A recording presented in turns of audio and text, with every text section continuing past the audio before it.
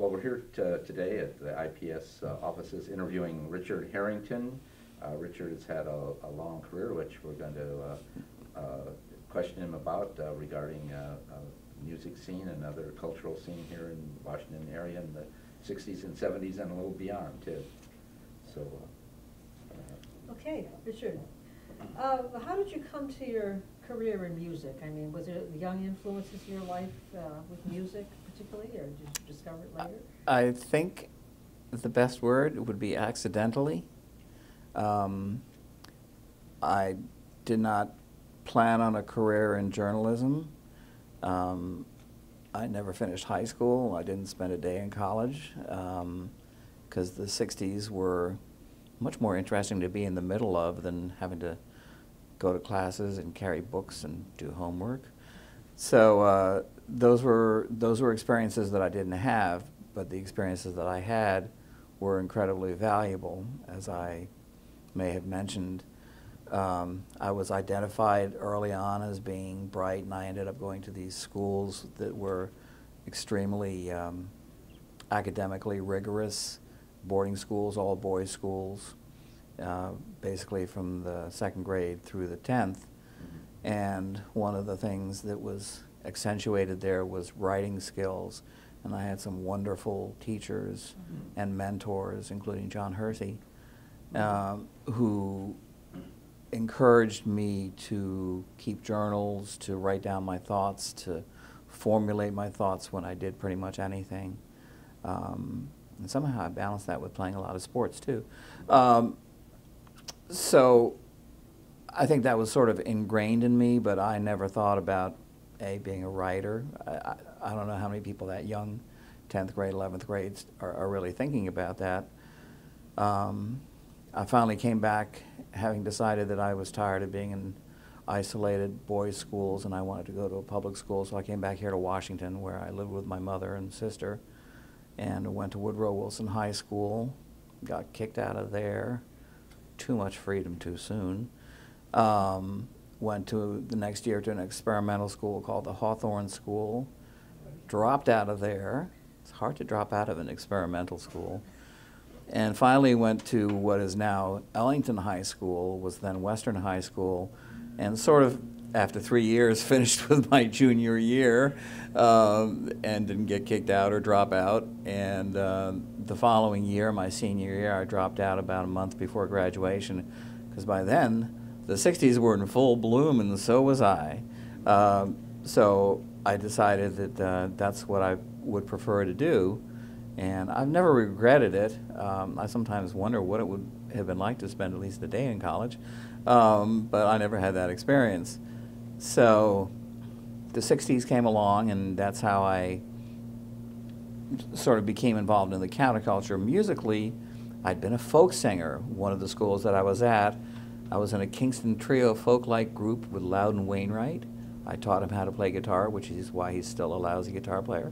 But you know, he made a career out of music, and I sometimes wonder if I had pursued it, would that have been my fate as well? Some people thought I was pretty good. I never did. I sang other people's songs. I didn't really write my own. I was a good interpreter, and you know, you could be a good interpreter back in those days. This is, you know, the mid-60s. I played a lot of hoots around town. Here in D.C., played the Salador Hootenannies, opened for Dave Van Ronk. I mean, you know, there were all sorts of interesting situations, but I didn't see that as a calling. That was more sort of like fun. How were you as a guitar player? I was a decent guitar player. I wasn't a great guitar player. I was a very emotive singer. I was very convincing.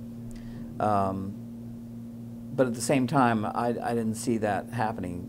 What happened, the confluence of writing and music occurred gradually. After having done some sort of office work for the Washington Free Press, I somehow ended, the details are a little sketchy, I'm sorry, I ended up as part of the original group of people over at Quicksilver Times. And which was about 1970? No, that's 1969, yeah. I think.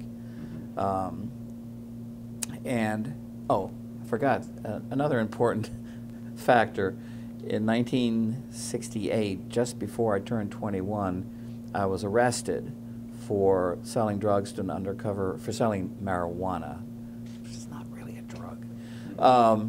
Anyways, for selling marijuana to an undercover cop, and I ended up going to trial later in '68 and ended up being sentenced to 20 months to 5 years in prison at Lorton. I got out after a few months because they decided that was an excessive sentence for a nickel of marijuana. First offense. Yeah. Man. And then to make life even more interesting, that summer I ended up in a group called the Garrick Players, which was a theater group in Georgetown in the old Dumbarton Church. So I got to say, you know, I did lights and I did lots of different little technical stuff there, but I also acted in one play where I said a couple of lines so that on my resume, if I were ever to write one, I could say, briefly acted with Susan Sarandon and Chris Sarandon in the Garrick Players. She had just graduated, they had both just graduated from Catholic University. There were no films in their future at that point. So, you know, this is, I was all around the arts and creative people, musicians, part of that whole folk circle. Not so much rock and roll, but, you know, the sort of folk and country type stuff. So then I went to Lorton, and when I came out, I felt like I had to work because I didn't like having been locked up. Being locked up and not being able to do anything for a long period of time, and thinking when I went in there that I was going to be there at least 20 months, made me realize the value of personal freedom. So when I got out, I became a workaholic, and gradually I started becoming more involved with different papers. I wrote for the Washington Star, which was the afternoon paper here for many years before it folded. Then a friend of mine who I'd known from the folk circuit, he'd run a coffee house called the Unicorn at 17th and R, Elliot Ryan. He had started a paper called Unicorn Times, and after I had briefly moved up to Woodstock and come back, I became its editor. He remained its publisher, and it became a really, really good newspaper because it attracted a lot of very talented people, a lot of very knowledgeable people, a lot of very passionate people. And we were printing 96 pages every month. It was full of ads because the community supported it. And so I did that for a bunch of time. Then I started writing for the Post as a freelancer, and then I pretty much went there full time after 1980. Let me back up a little, because you, before all your the late 60s, you had been involved in some social activism for... I had, not in you know, not in the way that some people were fully involved. Yeah. I lived in McLean Gardens, which is on Wisconsin Avenue, close to American University. And McLean Gardens at the time was segregated. I was 13 years old, and there started to be these actions where there would be picketing at the main entrance to McLean Gardens every night from, I think it was like 6 to 9 or something like that, to integrate McLean Gardens. And I started going up there, and also ended up going out to Glen Echo, which the amusement park that was also segregated at the time. I was 13, 14. I looked much older, and so I think, you know, nobody thought it was odd to see a kid because, you know, I didn't look like a kid. Eventually, it got us kicked out of McLean Gardens, and, you know, so I saw a consequence, but that was sort of the white liberal consequence. Gee, you get kicked out of McLean Gardens for picketing for integration. However, it was my first encounter with committed and sort of biracial activists working for a common goal. So that was, you know, I think that had an impact on me. And then, of course, during the Vietnam War, there was a lot of actions that I was involved in. The Chicago 7 had their meetings at the Quicksilver offices when they were in Washington. And as a matter of fact, and I'm sure other people have probably talked about this, the CIA planted at least one person, Sal Ferreira, a.k.a. Sal Torre, on the staff. And then it later turned out that about half the people on the staff worked for either the FBI, the CIA, or the Metropolitan Police Department, which when you think about it, it's very kind of them, but Yeah. apparently they were so concerned, even though the paper was not particularly dangerous, or certainly not as dangerous as it thought it was or wanted to be. Mhm. Gee, I didn't know they were so good at newspapering, but. Well, Sal was a very good writer. You know, he had a lot of good articles, as I recall, and you know, I don't know who the other undercover people were. I saw one not too long ago walking to a building near where I currently live in Tacoma Park, and I hadn't seen him in like 25, 30 years. And I said, "Hey, how you doing?" He says, "Yeah, I live down here in the building." And when I went down to visit him a few days later, he'd moved. So he may still be undercover for somebody or other, but that was bizarre. And of course, what I'm leaving out here is at Quicksilver, you know, that was a much more radical paper than most alternative papers are. It was definitely a, you know, committed leftist, communist. It had a lot of issues that I was not particularly in tune with. How did it differ in your view from the Washington Free Press, which I understood was more yippie oriented? Yeah, I think, but a lot of towns were going through that dichotomy between having two papers, one of which was more the hippie counterculture, the other one was more sort of the leftist activist, hardcore radical type newspaper. Mm-hmm.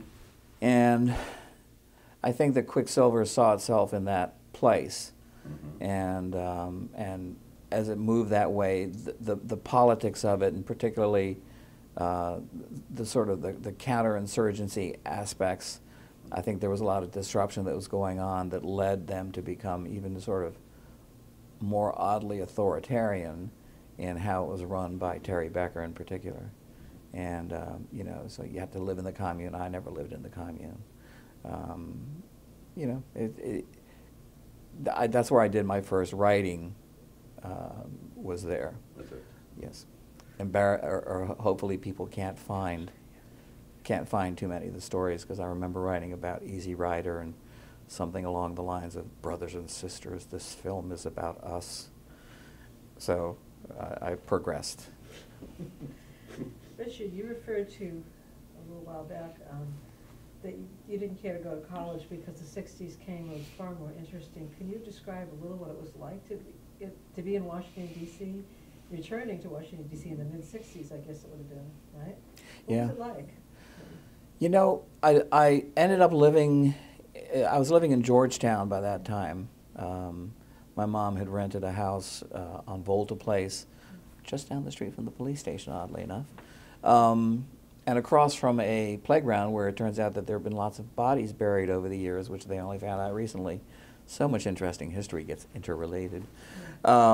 Anyways, so I lived there, and this is when I was going to Western and now Ellington. And I just liked I think the free-spiritedness of the era. There were a lot of little head shops in Georgetown and around DuPont Circle, you know, leather places. I'm not talking about the S&M type, I'm talking leather clothing. There was just a sort of a very friendly spirit, and there were drugs. And, you know, this is when LSD was legal, I think up until 66 or 67, I forget exactly what year. So, you know, it's legal, take it. Do we need to take a break, by the way? Are we running time? No, you're good. Okay. Edit that out. So, you know, and grass, you know, the least destructive drug of all time. So to participate in that culture, plus the sexual revolution that was going on at the time, being younger, skinnier, and a lot healthier and energetic, I've fully participated with no regrets, and frequent trips to the Washington Free Clinic, so frequent that I ended up being a volunteer there. So I think there was a sense of a countercultural community that was very close. I mean, people knew each other. We'd end up at the same concerts.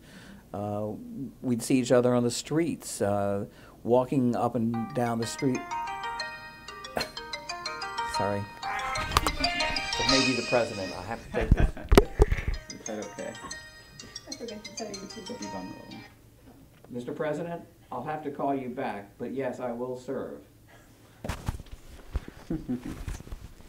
try to do it as authentically as possible. Barack, I told you not to call me here. Yes. Didn't your secretary pass on my schedule? So yeah, I mean, well, you remember that whole era was a really Yeah, fun era. It was fun. It's just what you described. Very friendly, open. I had a There was a libido. lot of all-night places Oh, you too. got There were, Yeah, absolutely. we're still rolling. Yeah. It was Yeah. Brits and it was all-night drug. Yeah, yeah. As a matter of fact, there's a picture of me from the night after I got out of jail after being arrested, where I'm sitting at the counter at the what was then People's Drug Store cafeteria in Georgetown, looking kind of suspicious, I must say, but still, it was a place where you could go. There were lots of places. There were clubs all up and down Wisconsin and M Street, and it was a lot of fun. I agree. I remember it. Our researcher came across an interesting thing, speaking of fun, where you opened for The Who on one occasion. Yes, my friend. Tell us about that. My I was at that concert, by the way. Really? Well, you didn't hear me because I nobody didn't hear heard me. you. I didn't. My friend Mike Schreiben, who was a promoter at the time and is currently the head of the Washington Area Music Association, put on that concert at McDonough Arena. And there were, as there often were with The Who, troubles with people having entered without paying for a ticket. And it was way overcrowded, and they were backstage dickering with Mike about extra money, and Mike was having to figure out a way to kill time. And he knew me from my days as a folk singer, so he asked me to go out there with an acoustic guitar, and I think they shone a spotlight on me, but thank goodness they didn't turn on the microphone. And so it looked like something was going on, and that was apparently just enough to distract the people and stop there being a riot. So many years later, I'd had another encounter when The Who played up at Meriwether Post Pavilion. I think it was the following year. About 35,000 people showed up, and the place only holds 20. And so there was traffic going almost up to Baltimore on 29 and almost back to Washington on 29.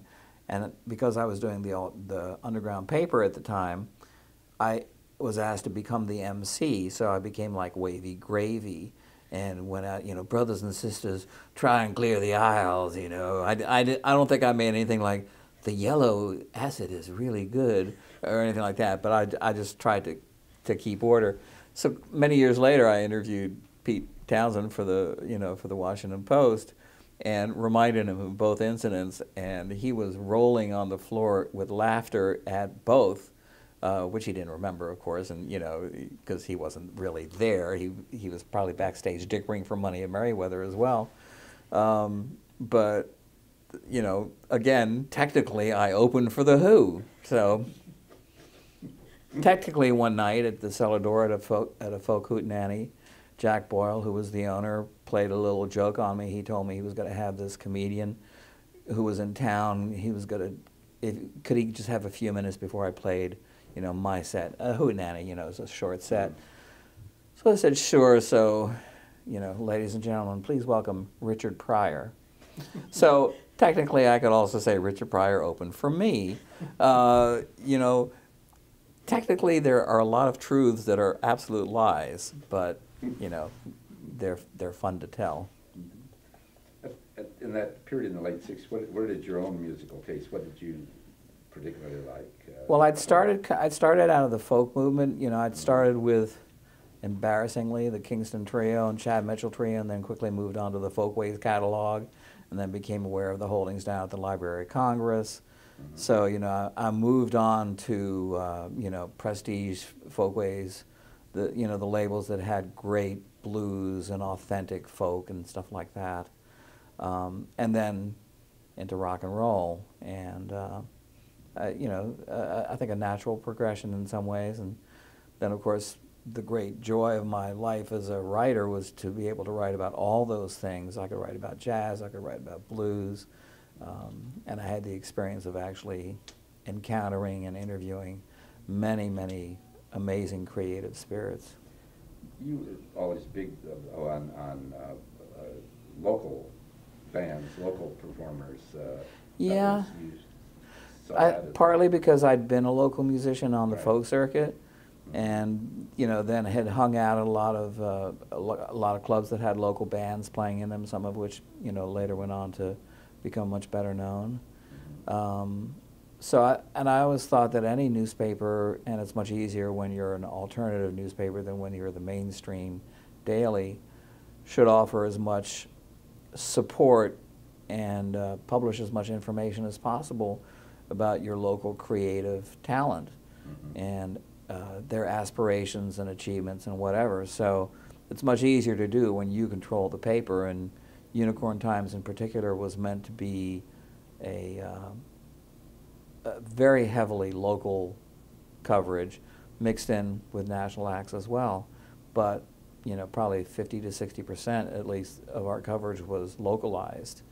And it was also a reflection of the fact that the support we got was from local clubs, and a lot of bands took out advertisements, with their own schedules and new releases, and record stores. I mean, it definitely was a community type effort, and that started to a certain extent with Woodwind, but Woodwind was also poetry and fiction and articles that we picked up from other newspapers around the world, some often without permission, that we thought were interesting to our readers as part of the counterculture. Tell us about Woodwind. When did that start? I think Woodwind technically started around '68. A lot of those '60s years, you sort of need a graph sometimes to specifically remember when things took place. I guess it was probably actually '69 because Quicksilver started in early '69. And I was there probably about a year, so '69 or '70 would have been the time that I started Woodwind. And I started it specifically because I didn't think that there was enough cultural coverage in Quicksilver. And I thought that the cultural coverage, like much of its coverage, was too narrow in its overview. And I wanted something a little bit different. So I actually borrowed $500 from the sign of Jonah, which was a Christian head shop on P Street. I have no idea how I ended up there, but they gave me $500, and we put out the first issue, and then it sort of took off from there. It was never hugely successful in the sense that that Unicorn Times was. Unicorn Times, at its peak, was doing 60,000 copies a month, free, and a thick paper, 96 pages. Woodwind was never that solid, and it's better remembered the less you actually get to look at it, like some memories are. Sometimes when I look at it, I realize how embarrassingly bad it was in terms of production and layout, because I was doing a lot of that myself, and I had no training in any of that. Again, Unicorn became a much better paper when people who knew what they were doing took over those responsibilities. So Unicorn was basically yours alone. Well, you had a lot of help, but you were... well, I didn't start it, but I made it. You were the editor. I'm sorry, I meant Woodwind. Woodwind I started, and I sort of co-started it with Mike Schreibman, the promoter. We used to operate out of his apartment on 35th Street. I mean, that's how big an operation it was. It was put together in somebody's one-bedroom apartment. You'd review theater, movies? In Woodwind, it was mostly, there were reviews of records, films, some theater, some sort of off-the-cuff articles about classical music by Stephen Allen Wheelton, who was quite the genius. There was photography, there were photo essays, there was poetry. People like Grace Cavalieri published there pretty regularly. So, I'm not sure that other than it being sort of an arts paper, that it had the focus that Unicorn would later have. But people seem to remember it fondly, and as I say, I think they remember it more fondly the less they can actually pinpoint an issue and look at it. So I know that when I look at it, I'm somewhat embarrassed because I know that the distance between what could have been done and what was done was great. So Unicorn started in about 73? It's about 73 or 74, and used to be a small folded up newspaper. And when I came back in 1976, from having lived up in New York for a couple of years, I was asked to become sort of the editor and became the managing editor, and then I sort of took it over, and Elliot was always the publisher, but everybody saw it as my paper, mostly because I'm the one who coordinated everything and assigned all the stories, designed the basic paper and edited it and did all that kind of stuff, sold half the advertising. But again, that paper was great because it was a reflection of the communal spirit behind it. So many good writers, so many knowledgeable writers, so many passionate writers, photographers. A lot of people, got their first exposure and opportunities in that particular paper. Such as? Well, Joe Sasfy, who worked at the MITRE Corporation, which was some kind of think tank as far as I know. I got a letter from him one day, which I still have. I always do his voice because, hello, this is Joe Sasfy. I'm currently et cetera at the MITRE Corporation, but I have an ongoing and lifelong passion for rock and roll, and I'd like to write for the Unicorn Times. So he became Dr. Rock and Roll under his name, writing under his name, but so he became Doc, and he did some brilliant stuff. Later on, I got him to do some stuff for the Post, but then he became sort of the creative director at Time Life Records, based on his exposure and clear knowledge of music, and put together all those fantastic compilation series that they did. Very, very successful at it. As I said, and then a lot of other people, Mark Jenkins, who's, currently, quite the star as a freelancer at the Post. He didn't get his start there, but he was a frequent contributor. There were a lot of very, very good writers who, who made that paper what it was.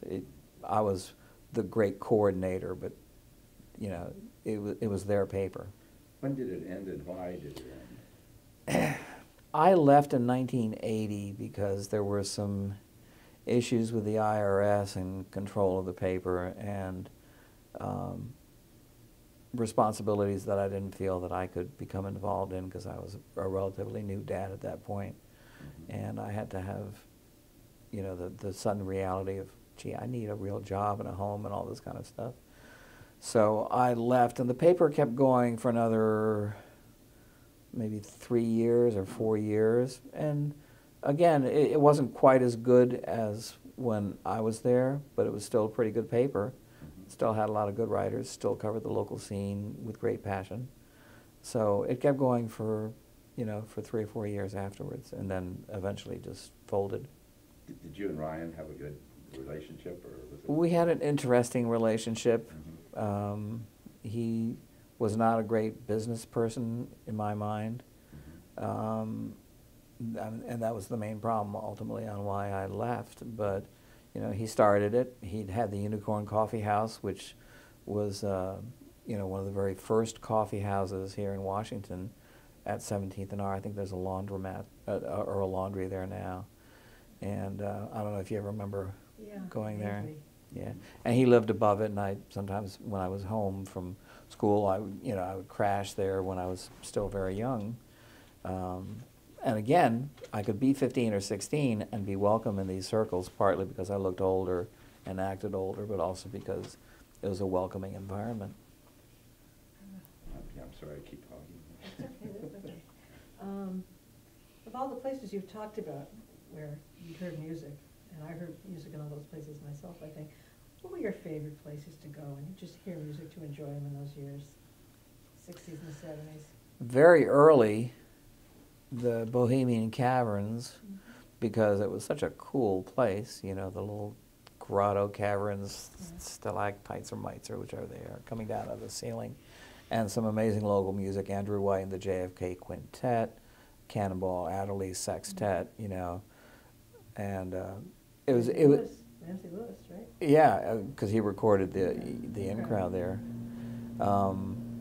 So that was cool. It was an intimate room, and it was just, you know, it's like what I'd like my man cave to be like, you know, if I had a man cave. So the cellar door, because I had sung there, but also as I started my career, both at the Star and then later at the Post, I always used to prefer not to sit at a table, but to sit on the steps that led down to the stage. Because it just felt like a different point of view. I didn't feel like a customer. And I got to know a lot of musicians that way. Jack Boyle, who then became incredibly powerful concert promoter and finally sold Cellar Door for $110 million in 1990-something, was the bartender when I first started hanging out there.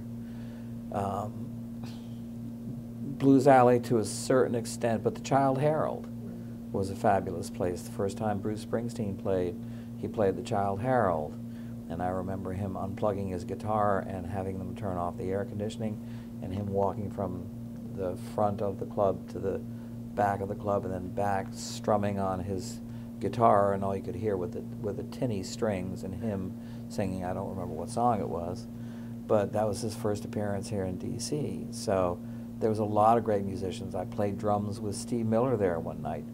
The only time in my life I've ever played drums. I'm glad there are no recordings because I'm sure that I was such a terrible drummer, but somehow or other I had ended up spending the day with Steve, taking him to some TV shows to talk to people, and we got progressively drunk and high, and at the end of the night we ended up at the club, and that's where I made my one and only appearance on drums. Nobody said anything, so I, you know, probably to spare my feelings. But again, those opportunities would not have come about except in that kind of era and as a result of having grown up in that 60s culture where anything went. Were there some local musicians from that time that you thought highly of that just never quite made it? I mean, I don't... Well, yeah, and oddly enough, there was a club called Emergency in Georgetown, which Mike Schreiben operated. It was run by a bunch of kids as a non-profit, non-alcoholic club. And a number of years ago, I guess it was 20 years ago now, we did sort of a reunion, and I printed up all the old stories on local musicians that we had run in Woodwind, and a number of those bands got back together and played at the Bayou. So it was the Emergency Woodwind reunion at the Bayou. Okay, we're rolling. Okay, so obviously in the 60s and 70s, music, journalism, and culture had a really close relationship, and I was just wondering, like, how you saw that relationship form and kind of how the three interacted, and in terms of like cultural construction or like merely reflecting culture, things like that. It's kind of an abstract question. But. Well, when I was starting these alternative papers, you know, there was no Rolling Stone. There was Crawdaddy first, and later on, you know, when Rolling Stone started, it was so new and so different that it just stood apart from any other magazines. You know, apart from Cream, apart from Hit Parader or any of the other, you know, alleged music magazines. And it had the best mix of music writing and social and political writing as well, which it's now returned to, oddly enough, although music may be the weakest part of its, you know, content these days. But to watch the rise of that particular institution was amazing. I never wrote for them. I was asked a bunch of times, and oddly enough was not interested for no particular reason. So I think but it became an incredibly valuable tool, and it was not only inspirational but aspirational at the same time in terms of what it could do as a magazine. So I think it's an incredibly important, you know, process to have been through, and it was interesting to watch something like that start from the beginning to its current state.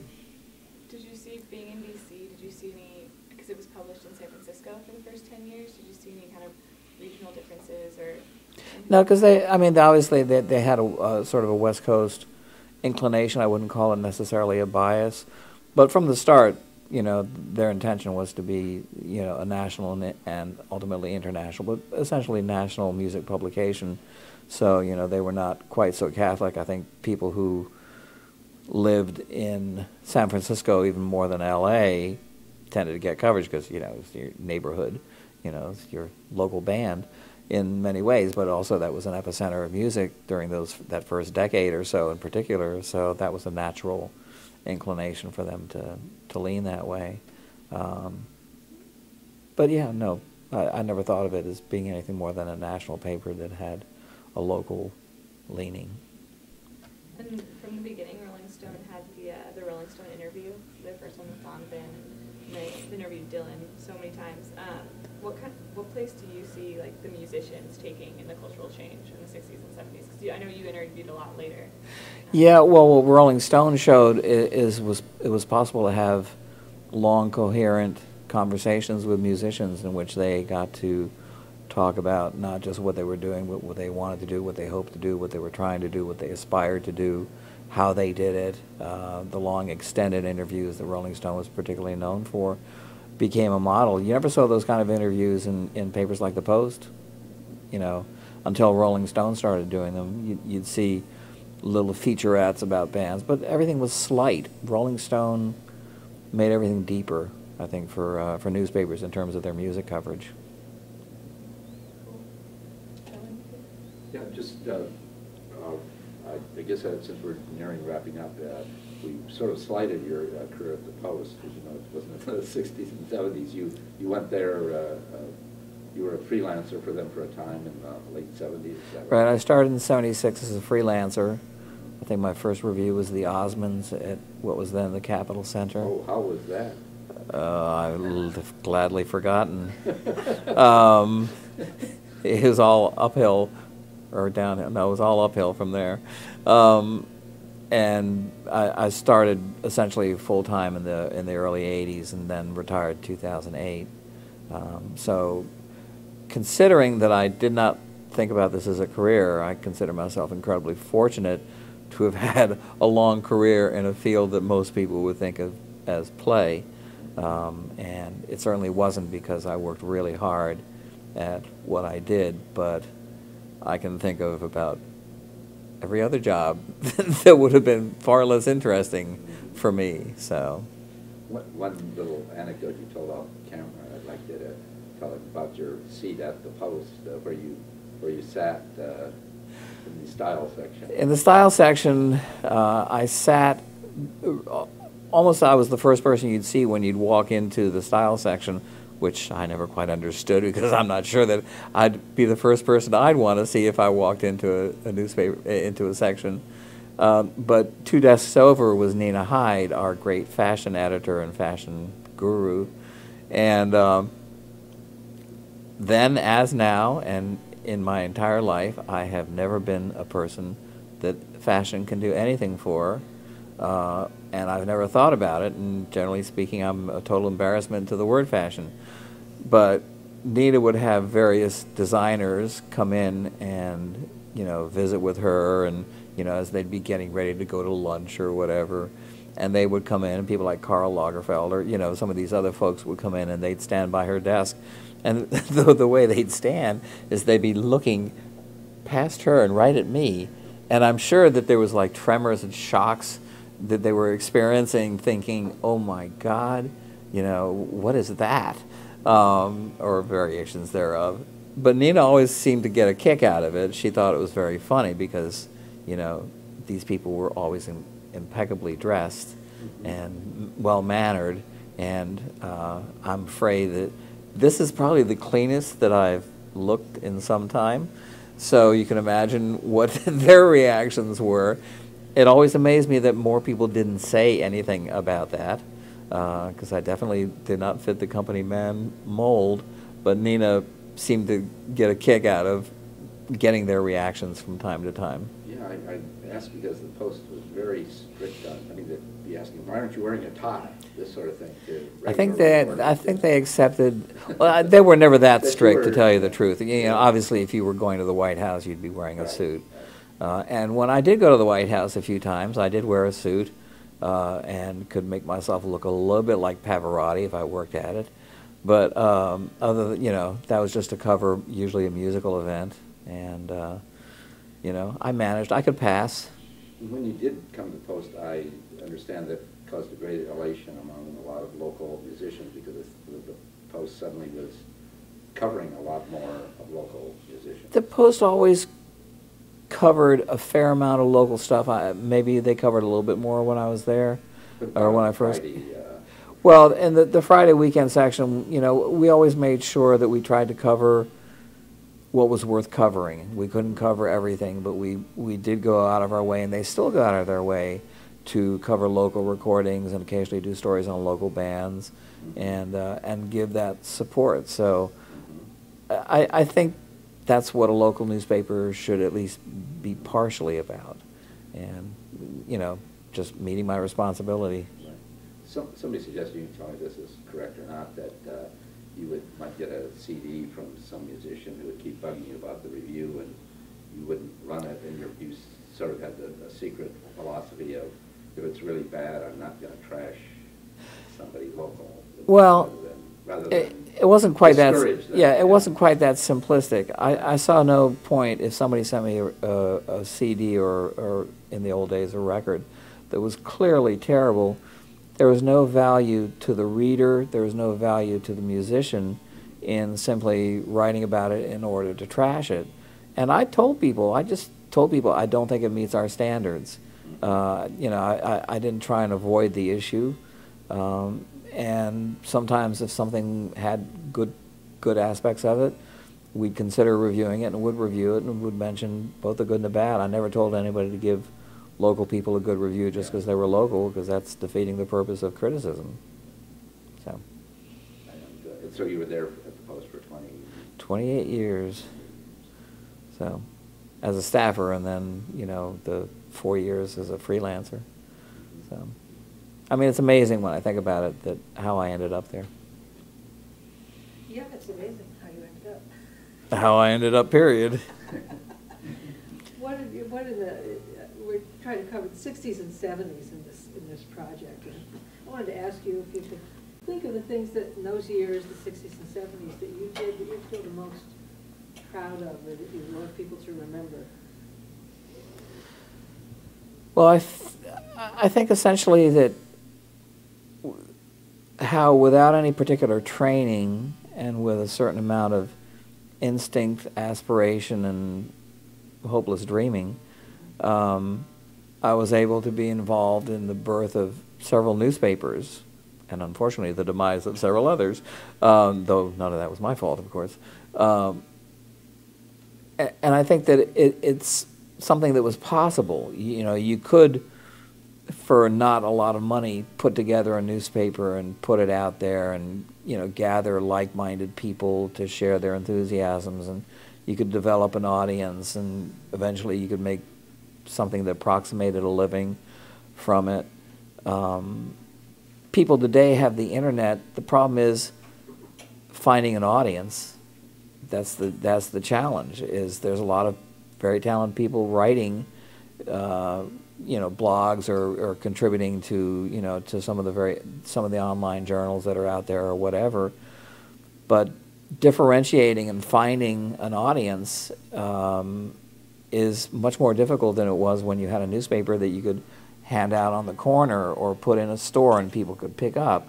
So I think there's greater opportunity now, but the challenge, I think, is also much greater. So, but there's always been incredibly talented people who will express themselves regardless of the size of their audience. And Woodwind grew from, you know, probably a first issue of 1,500 to, I think the last issue was probably around 20,000. Unicorn grew from early issues of 3,000 or 4,000 to 60,000 and 70,000 at the end. And, you know, those issues departed. Same city paper now, you know, disappears very quickly. It's just hard to find things on the web unless you know where you're going. You don't have to know where you're going to find a newspaper like city paper. So times are different.